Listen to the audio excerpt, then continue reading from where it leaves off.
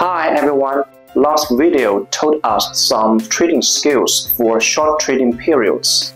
We also discussed about the relative strength index RSI, which introduced some new terms such as overbought and oversold. Now for today's video, I will introduce a new indicator called Stochastic RSI. This index will precisely point out the potential trading opportunities. Subscribe to our KuCoin YouTube channel and smash that bell button. Let's find out.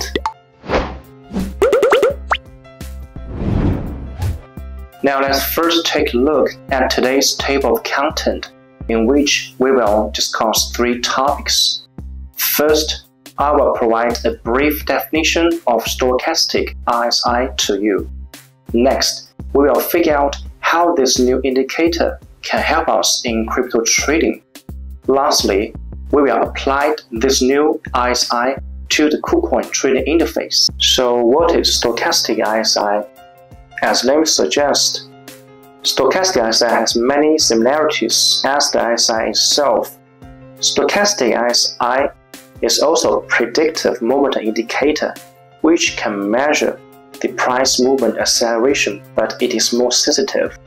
In addition, as the Stochastic RSI is a sensitive market indicator, it is suitable for short trading periods. Also, Stochastic RSI can reveal two extreme cases as the RSI does, overbought and oversold. Moreover, Stochastic RSI can also explain the divergence between the prices and the Stochastic RSI itself, which we have mentioned in the last video.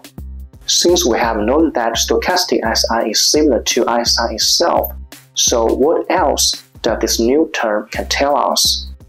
We will have four aspects here in this slide. Firstly, Stochastic RSI has different standards in terms of overbought and oversold.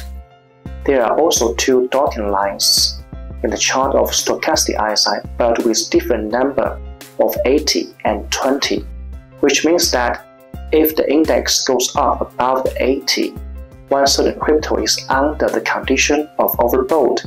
Also, if the index falls below the 20, this crypto is in the condition of being oversold. We have learned that overbought can be a hint on short, and oversold can be used as a core market signals, but with the premise that we have determined definite reversal market signals. In addition, Stochastic RSI consists of two lines, percent %K and percent %D. It is unnecessary to figure out what they are and how they are calculated. It is a mathematician's business. The only thing we need to know is about how to use it. In the next slide, we will figure out how to use a crossover as a tool to figure out potential trading opportunities with the help of KuCoin trading system. From this video, you are directed to the KuCoin trading interface. As Bitcoin drops abnormally these days, I will use it as an example to help you save your investment and find the potential short opportunities. Please click the indicators button and find the momentum button on the left side of this panel. You will find that Stochastic RSI is under the RSI indicator. Then you will get a chart with the combination of percent %K and percent %D. To easily find the crossover, I highly recommend you guys to edit the format of this chart. It is because the chart in the default mode is unclear. After editing the format of this chart, you will find that the percent %K is more sensitive than percent %D, which means that the line percent %K will move in advance of percent %D. When the percent %K falls through the percent %D and starts to cross the percent %D again, it is a core trading opportunity. When the percent %K goes up through the percent %D and began to across the percent %D again, it is a short trading opportunity.